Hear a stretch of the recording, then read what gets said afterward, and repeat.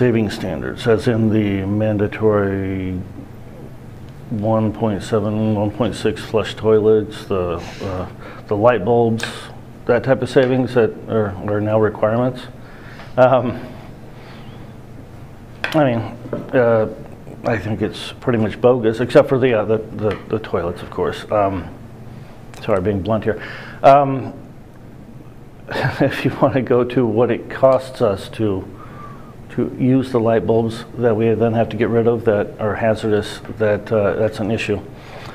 So as far as enforcing, people turning off their lights, conserving energy, if we take the light bulbs and energy saving devices out of the way, enforcing what could best be termed as economic or ecological morality. That's kind of a tough thing. I don't like the idea of using equipment that is hazardous, and we're going to have to figure out a way to get rid of it, and it'll cost us more on the end point or in the end run.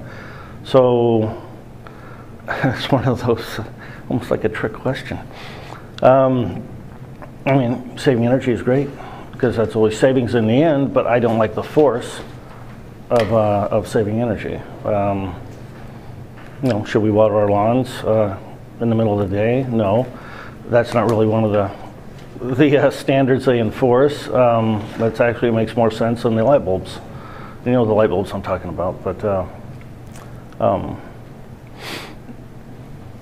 if they balance out correctly, we don't need to enforce them because we have a better product to use in here I'm looking at the paper, to use in the various places that the question was based upon.